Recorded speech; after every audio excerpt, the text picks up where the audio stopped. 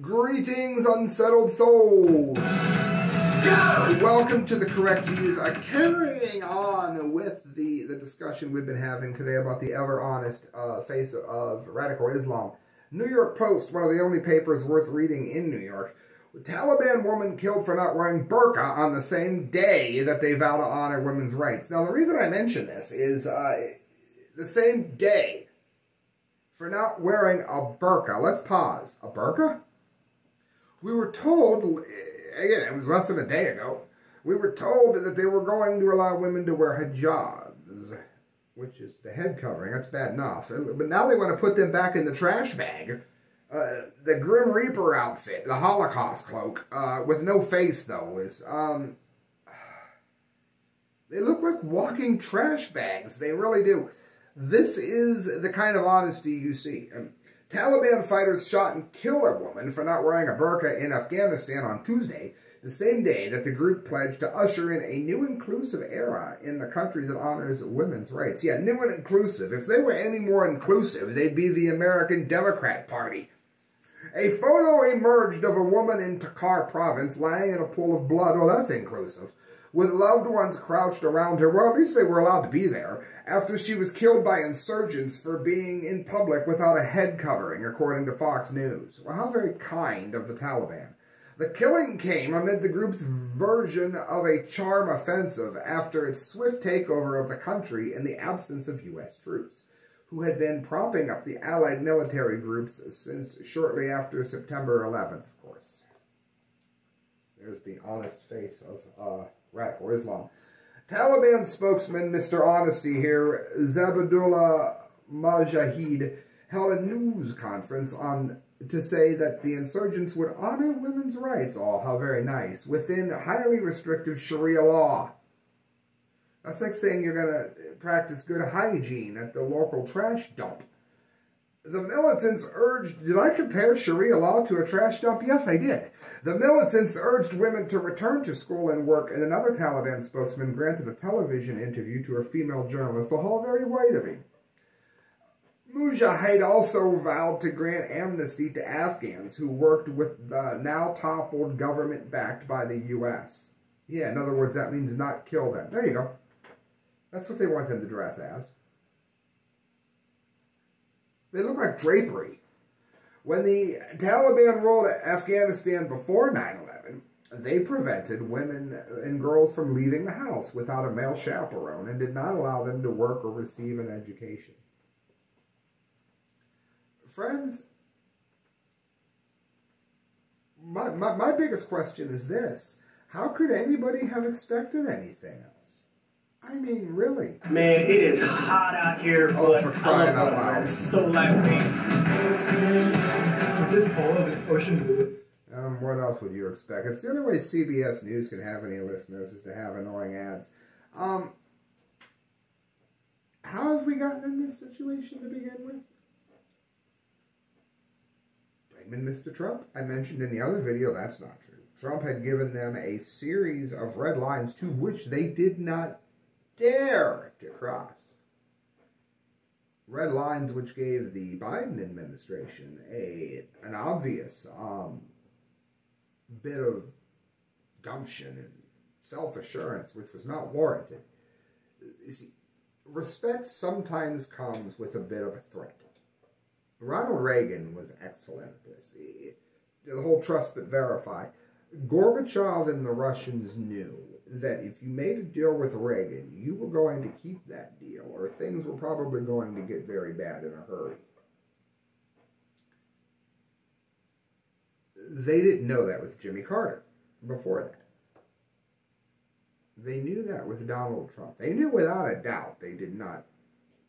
I remember when Mr. Trump had the Taliban in talks. They were talking about bringing them to Camp David, and they were saying all these terrifying things about what Trump was doing. What Trump was doing was making sure that we could wisely get the troops out of the country to which we should have never gone, but that we could do so without a mass slaughter. And I'm not saying not a single person would have lost their lives, but I'm also not justifying it the way that Biden did, saying that there was no other outcome that was going to happen. There was definitely another outcome that was going to happen if you'd have done this right. And do it, for one thing, doing it right meant maybe we should be moving out some of the people before a single troop leaves, before a single soldier leaves, before a single Marine leaves, or whoever was there. You don't dare call a Marine a soldier, by the way. Before we take them away, let's move some people out. Let's see how the Taliban acts. If they move against American interests, that's grounds for an attack. Now, again, like Ron Paul said, we should have never been there. But I'm talking about within the context of the fact that we are. Okay, if you attack us when we are there, we're going to attack you back. We could have moved, leave our troops, get our troops out. Yes, of course. But get our interests out first. Maybe we should have thought about this when we were passing out weapons to people who claimed they were going to be in the Afghan army and Afghanistan army, and they were going to fight. They were going to fight and win, and they were going to keep their country safe from the terrorists who abused them for how long? I mean, Islam's famous for abuse when they run a country. Not always. There are some Islamic nations that are not like that, but the trouble is, many times within Islam, the moderates get threatened and killed, and they lose their willpower to those who are radicals, because radicals don't care if they live or they die. A normal person does, and the good people within Islam tend to get slowly, more and more pushed down all the time, until you end up with people like the House of Saud, the horrible family that runs Saudi Arabia. Now, again, there are moderates within that, but again, they get silenced by the radicals who don't want women to drive. So in the context that we were already there,